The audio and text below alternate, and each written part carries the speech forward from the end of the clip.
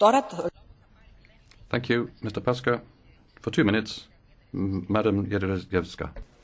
Thank you very much, Madam President. Ladies and gentlemen, I'd like to, first of all, thank the rapporteur for working out the guidelines for the budget of the European Parliament and other institutions. These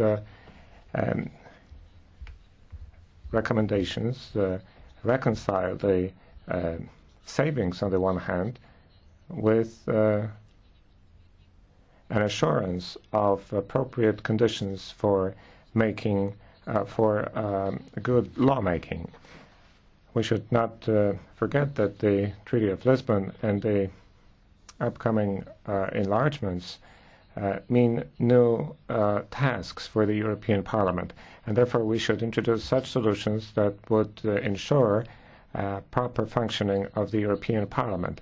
I'd like to emphasize, and I hope I can count on such cooperation, that the budget for 2012 reconciles budgetary discipline, but also the budget looks forward, that it will be able to introduce modernizing instruments. I'm talking about investments that will mean savings in the future. Thank you very much. Thank you very much. Now, colleagues, we come to the Catch the Eye procedure. I have 3 speakers on the list. 1 minute per person. Mr. Kozlowski to start. Hello? 1 minute. Dziękuję,